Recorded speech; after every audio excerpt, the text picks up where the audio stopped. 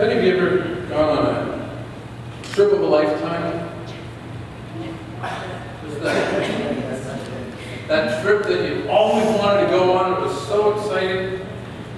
Maybe you've got that in mind that someday you want to take that particular trip. Well, it's just going to just wow you. You know, there's so many things that you want to see and do. Well, you know that a few of us had opportunity to go on one of those great trips this last month. We went to England and France at the Congress. It was great to go there. It was very exciting. All kinds of things that we got to see, all kinds of things that we wanted to see that we didn't get to see. But what we did get to do was great. Every trip can be very, very exciting. And there's more types of trips than just going to another country or another part of the country. There are journeys. We call sometimes life a journey, don't we? The journey of life.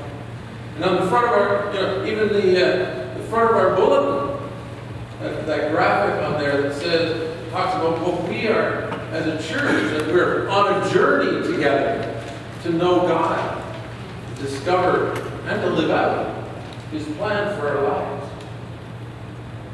All kinds of journeys.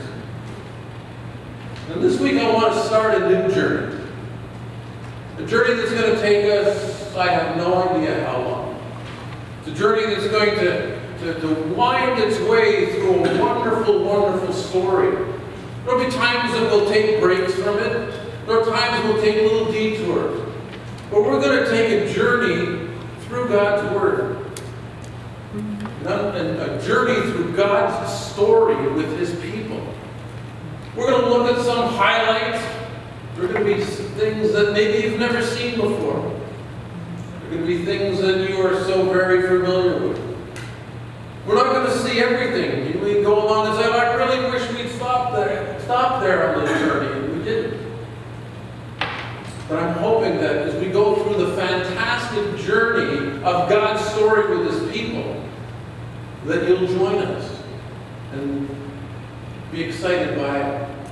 Now, where do you start a journey? It's too simple. You start it at the beginning, right?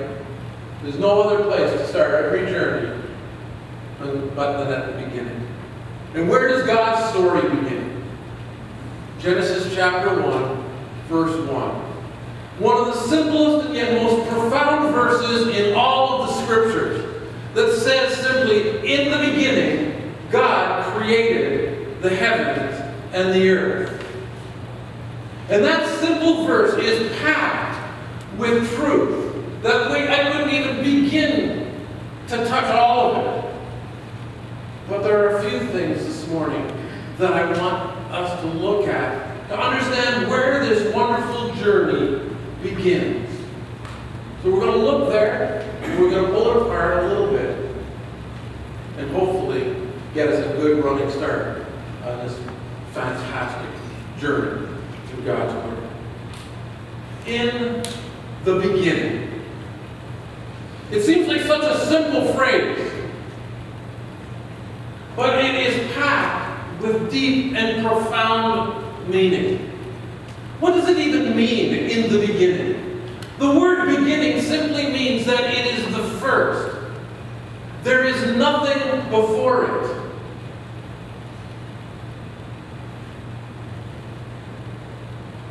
It's where it all starts. When we think about the beginning, in terms of the creation of the world, people sometimes ask, well, what was before the beginning of the world? But you know, the reality is that the word before has no meaning when we're talking about the beginning. Because time, even time, didn't exist before the beginning. There was no time. If there's no time, there can be no before. You can't talk about what existed before the universe, because there was nothing until the beginning. When we understand this, we start to realize that there is something beyond just our created universe. We enter into the realm of eternity. Something that's not limited by time and by space, because both time and space exist outside, or they both exist inside our universe, and eternity exists outside of it. Or eternity is not about time going on and on forever and ever. Eternity is about what exists outside of time and space. That's a very profound idea, and something that if we try to wrap our heads around, well, it can make your mind explode. Scientists and physicists battle with that question all the time. About the beginning of the universe, what caused it? What was there, so to speak, before? But you know, science actually agrees with the Bible. People like to think there's a big conflict between science and faith, and science and the Bible, but it's amazing how science agrees with it. Have you ever heard of the Big Bang? The Big Bang is not about some great big ball of all the matter that's in the world all lumped together and then suddenly exploding out into space. Not at all. The Big Bang is about the very creation of space and of time. Again, before, using that word, or until the Big Bang, there was no time. There was no space. When God speaks and says, "Let there be light," suddenly time and space exist. Science agrees with the Bible. They just don't necessarily know it. See, the universe has a beginning. If the universe has a beginning, does that mean it has an end? The Bible makes it very clear that it does. Scientists will tell you that it will be billions of years from now.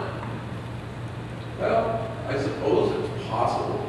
But the Bible tells us differently, doesn't it? The Bible tells us that the universe that we know it, as we know it, will end when Jesus returns. Now, we have no idea when that will be. It could be next year. It could be 10 years from now. It could be 100 years. It could be 1,000 years. We don't know.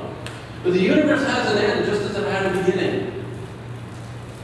But the most important thing that we can learn and understand from the fact that the universe has a beginning, and it has a limit, is that this answers one of the great questions of all time that people ever ask. You ever heard people say, "There's got to be more than this"? There's got to be more than this. Well, this really answers that question. Yes, there is more than this. There is a whole realm far greater than anything that we can see. Far greater than anything that we can explore in this life. It's the realm of eternity, the dwelling place of God. Far greater than our creation. Yes, there is more than this. And our goal, our destiny, is to live in eternity with God beyond the limits of this life. And praise be to God for that. If this is all there is, it ain't much. But God has so much more in store for us. In the beginning. In the beginning, God. In the beginning, God.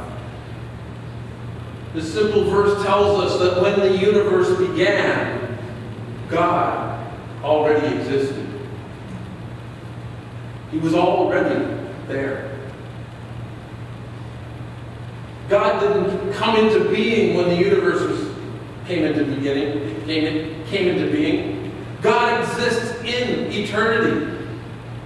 He's therefore not bound by the limitations of space and time, which are part of the physical universe. God's immensity can't be measured because God doesn't live in space. He doesn't live within the confines of space. He lives in the the limitless realm of eternity. In fact, He is that limitless realm of eternity.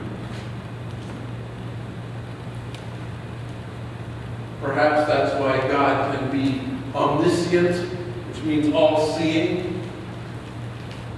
Why He can be omnipresent, which means why He can be present anywhere. Perhaps, I'm not I don't know if that's the explanation or not. But certainly, God is not limited by time and space. He can be anywhere. He can see everything. Because He's not limited the way you and I are.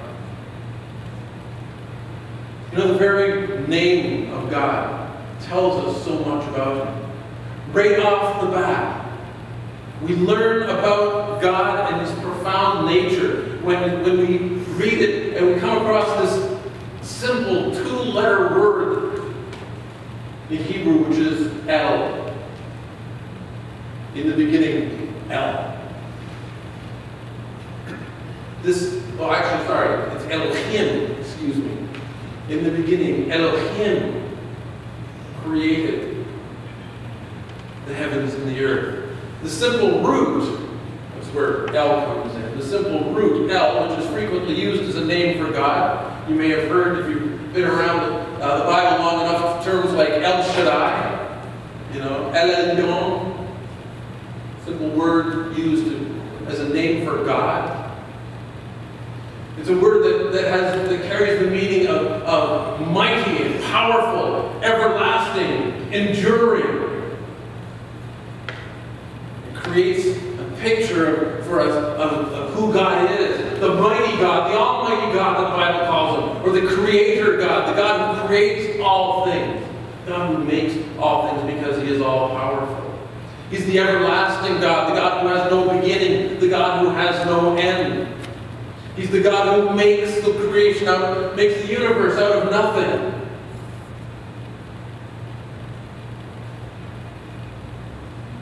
Again, the eternal God. Psalm 90, verses 2 to 4.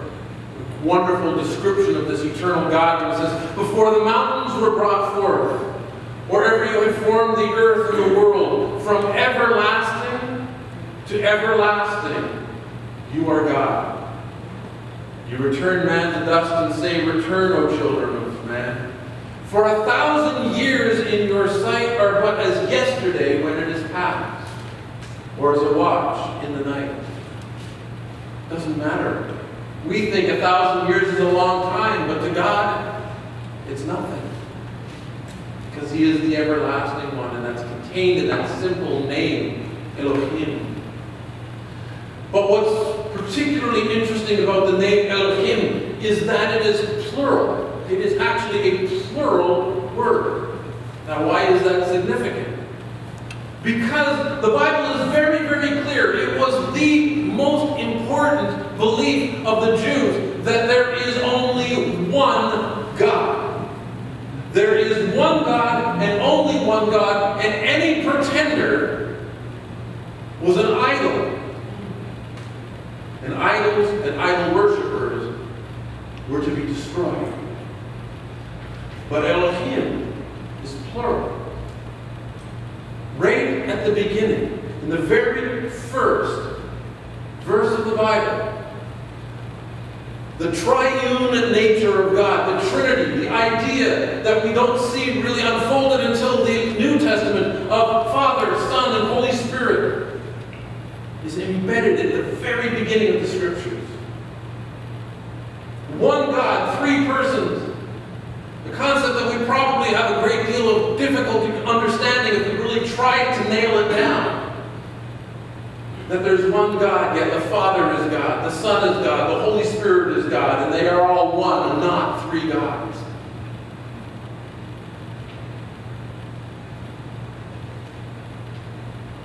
The New Testament, the Bible as a whole, the New Testament is unwavering in its teachings about Jesus. There are those, of course, who don't believe that Jesus is the Son of God, and there are those who say, well, the Bible doesn't really teach that. There are religious bodies that try to explain away Jesus as being some lesser being, but the Bible is so clear that Jesus is the very same God described or mentioned in Genesis 1:1. Just jump ahead to John chapter 1, verse 1, and note the similarities in the wording there. In the beginning was the Word, and the Word was with God, and the Word was God. He was in the beginning with God. And all things were made through him, and without him was not anything made that was made. Jesus, the Word of God, was with God, but he was also God, and he is the Creator. You can jump to the end in the book of Revelation. And we read in Revelation chapter 1, verse 8, I am the Alpha and the Omega, says the Lord God, who is and was and who is to come, the Almighty. But we go to the end of Revelation in chapter 22, and Jesus is speaking to John, and he says, I am the Alpha and the Omega. Just as the Father had said earlier, I am the Alpha and the Omega, the beginning and the first and the last, the beginning and the end. He not only was at the beginning, but he is the beginning.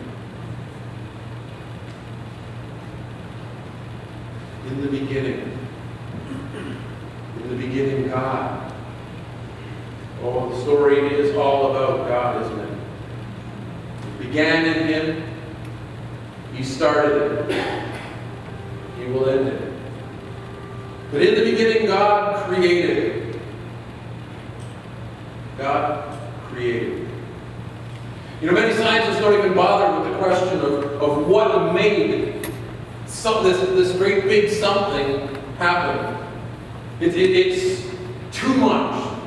They like to explain, they like to describe it. But how did it happen? That's a little bit much. Some of them simply say, well, you know, it's just the laws of physics at work. You know, I read this.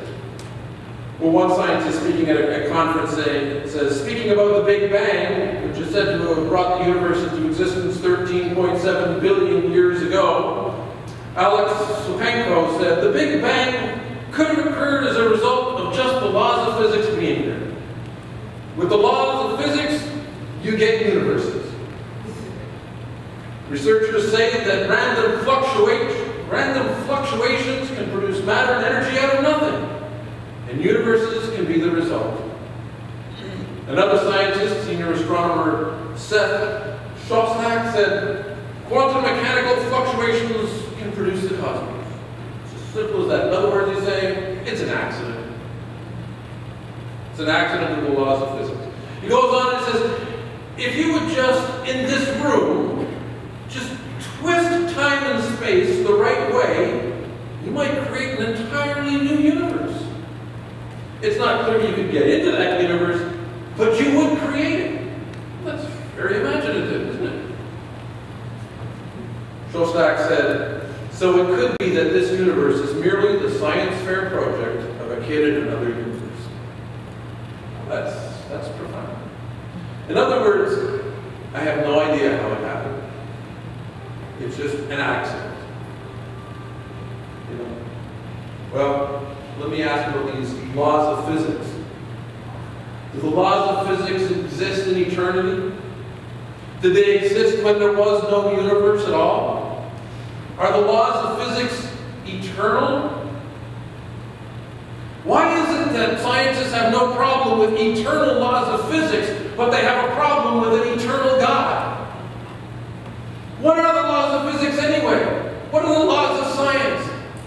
They're simply a description of the things that happen in the universe.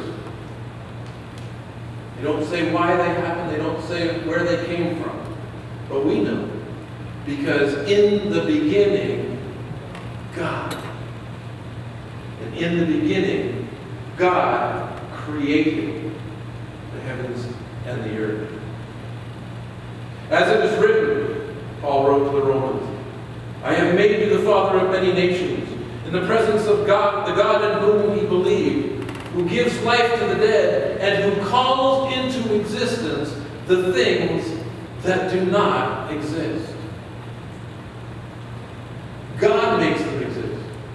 Scientists will tell you, you can sit and you can, if you got the right equipment, you can watch material stuff come into existence and then go back out of existence.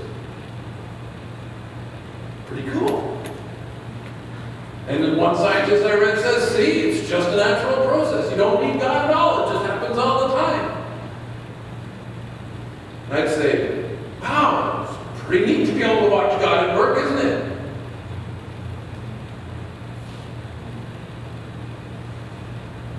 Now, I'm not going to make any attempt to prove one way or another whether or not the universe is 13.7 billion years old or whether it's just a few thousand years old.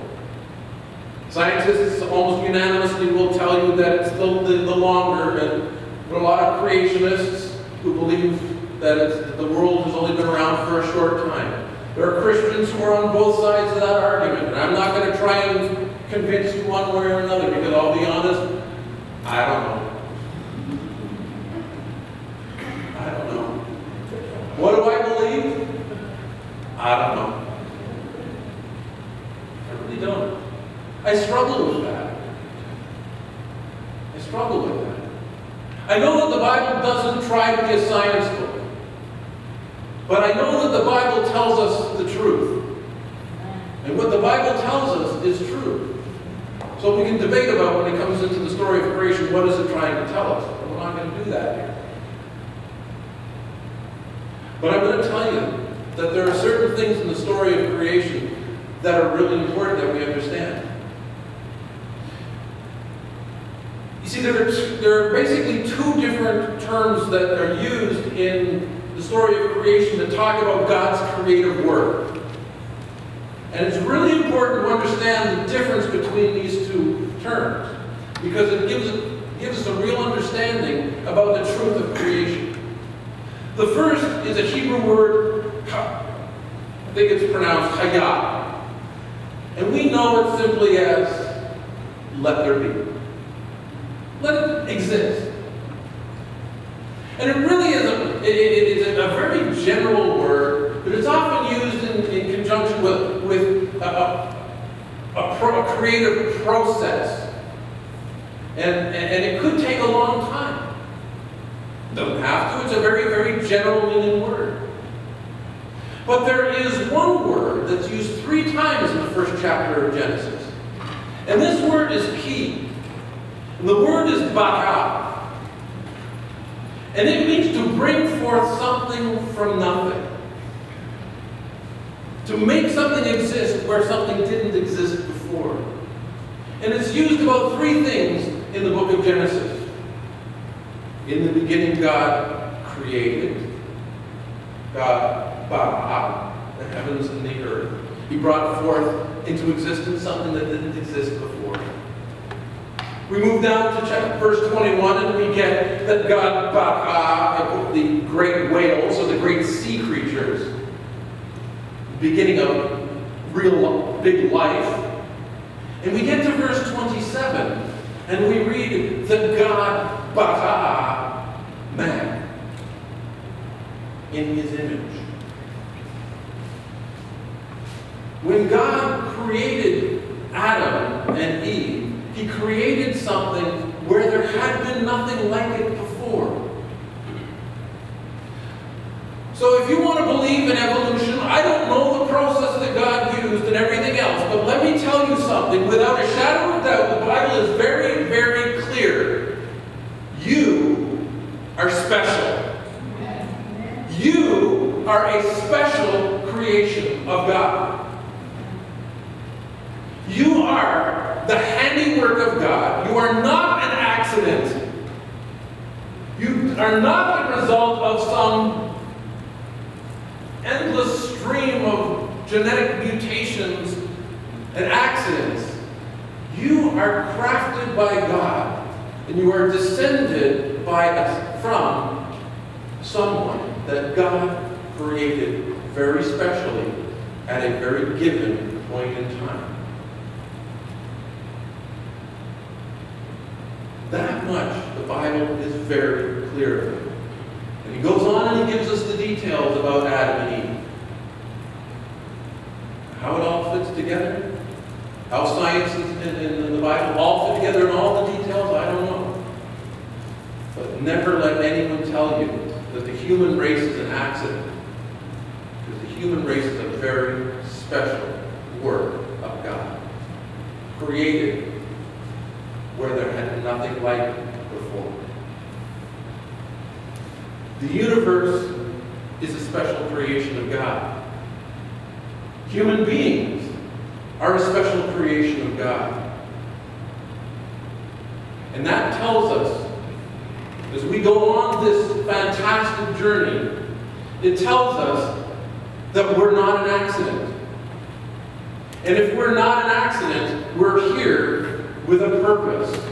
God has a purpose for the universe. He has a purpose for the human race. He has a purpose for you.